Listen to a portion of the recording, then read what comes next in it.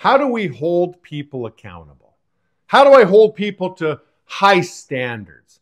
I think that's a great question. I get it asked a lot. And I think in today's culture, right, over the last couple years, we've really seen a rise in dollar per rep and higher standards. And so it's been awesome, and it's only getting higher. So that question of accountability comes up a lot. And I had this question years ago where I thought, I did a little personal inventory. I think I have room for improvement with holding people to higher standards and holding people accountable. So I came up with my short list of people that I thought were awesome at holding others accountable. I set up my one-on-ones. I got all kinds of great information, all kinds of gold. I'm like, oh yeah, I'm gonna do great at this accountability piece. And then the last person that I interviewed was Gary Polson. And I asked Gary, how do you hold others accountable? I thought he was going to be the master of this, because I just looked at his team and I'm like, man, everybody that reports to Gary is a superstar. So he must be great at holding people to high standards. I asked him the question. He had no time to prepare, so he didn't put a methodical, rehearsed answer together for me. He's just thinking about it, and he's like, Jamie, I don't think I'm the right person to ask. I think there are others that are better at holding people accountable. He says, for me, I just hire highly self-accountable people.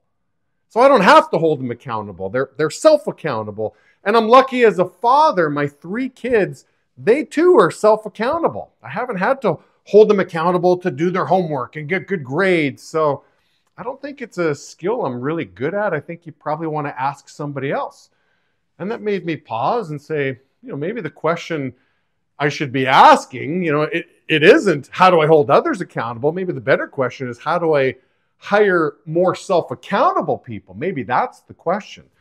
And so I call this episode Accountability Part 2, because Part 1 was really covered in episode 27 many moons ago.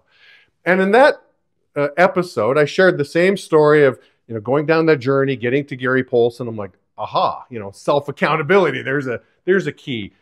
And I gave the nuts and bolts really on, well, how do you hold others accountable without losing the relationship? How do you set high standards without, again, breaking that relationship? Really important.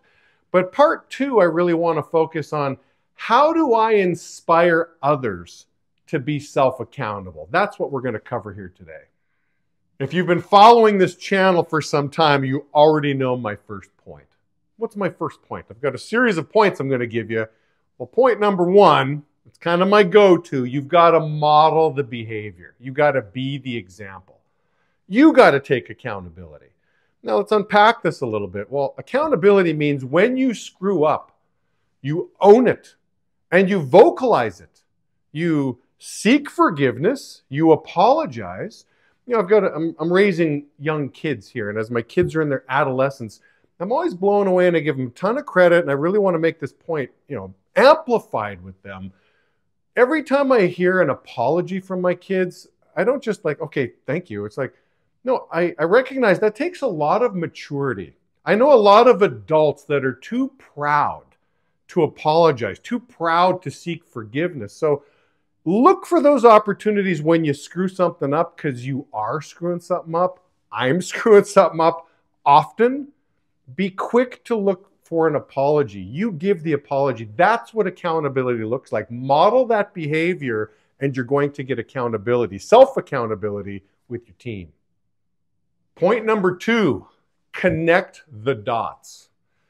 I know you're familiar with the song Dem Bones. Oh, Dem Bones, what are you talking about, Jamie? A little nursery rhyme. Let me know if this sounds familiar. The toe bone's connected to the foot bone. The foot bone's connected to the ankle bone. The ankle bone's connected to the leg bone. Now shake them skeleton bones. Okay, so you know that song, right? You've got to be great at connecting the dots with the today. Here's what's going on today, and here's the connection of the dots to what tomorrow looks like. Episode 126 was the cute little nursery rhyme Digger Dan book that I read. Okay, not sure if you like that or not, but Stan the Steam Shovel Man was great at, Digger Dan's like, listen, I don't want to work, man. I don't want to be digging up stuff. I know that's what I'm built for, but I'm just not motivated. He connects the dots to the bigger picture. So you've got to be great at that. I think when you're describing the task, whatever it is that we're doing today, and we got to get our fingernails dirty, be great at reminding people of how today is connected to tomorrow, how it's connected to the day after the day. I mean, think about how much can get done over 10 years. And most people, I don't think, are thinking about today impacting 10 years from now. But the more your voice is connecting today to 10 years from now, the more self-accountable your people are going to be. Point 3, your word is your bond. Help people understand how important that is. Now, I'm about to go down a little bit of a storytelling or a rant here about Donald Trump. I already know half of you are going to be like, oh yeah, awesome. And the other half are like, you know what, turn this thing off. I don't want to hear anything about this guy. But before this guy was a politician, okay, he was a business person, and he ran a very successful TV show called The Apprentice. So again, I just want you to take the politics out of the equation. I used to read all his books back in the day. I used to be a big fan of The Apprentice. I remember when season 1 came out, I'm like, I'm hooked on this. I like this reality TV show. And so at a seminar, right? I remember years ago, I went to a seminar and he spoke at the seminar. I wanted to know how to really be successful in real estate. And that was really the topic of the seminar I went to. He was one of the guest speakers. And he said this story that I'll never forget. He's like, listen, before the reality TV shows became really popular, they were tanking.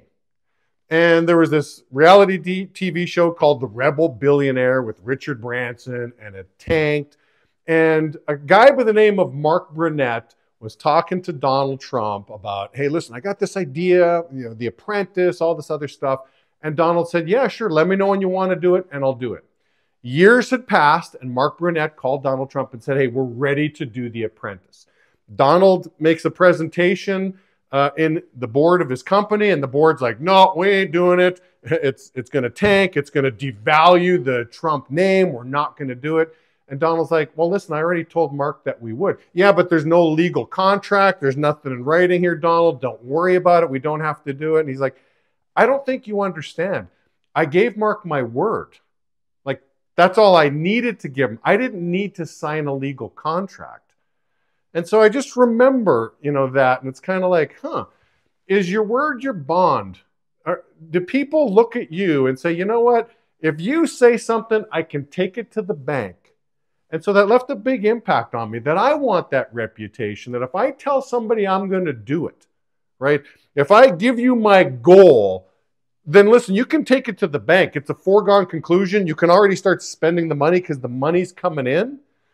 So I want to model that, of course, and I want to regurgitate that, and I want to make sure that the people that I have on my team, they understand and they too value that your word is your bond. My last point, and it's similar to the previous point of like your word should be your bond.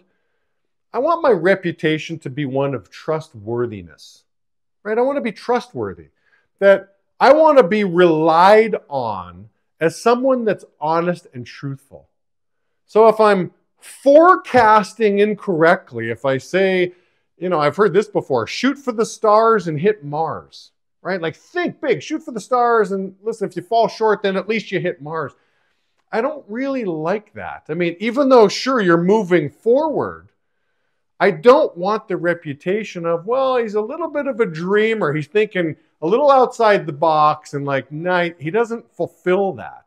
I want to be known as somebody that's fulfilling his obligations, somebody that's trustworthy, that, again, if I say X, again, my word is my bond, you can take it to the bank. Maybe it's X plus 10%. Sure, I want to overshoot. It's like shoot for Mars and then hit the stars is kind of my attitude. But I want to have the reputation of trustworthiness. I want my people to value trustworthiness. And so all of this, when you think about all these different things of inspiring self-accountability, it's really having a team that's really bought onto the same page of values. So if you've got the values that are super important to you, that you're modeling, you're sharing this with others, you're talking about it often. It's one thing to share the values on day one with somebody and then 6 months go by and ask somebody, hey, what are the values of this company? I don't know, sell a lot of stuff. Well, then you're really missing the mark. The values must be talked about often in many meetings And that's how you're going to get the culture of self-accountability.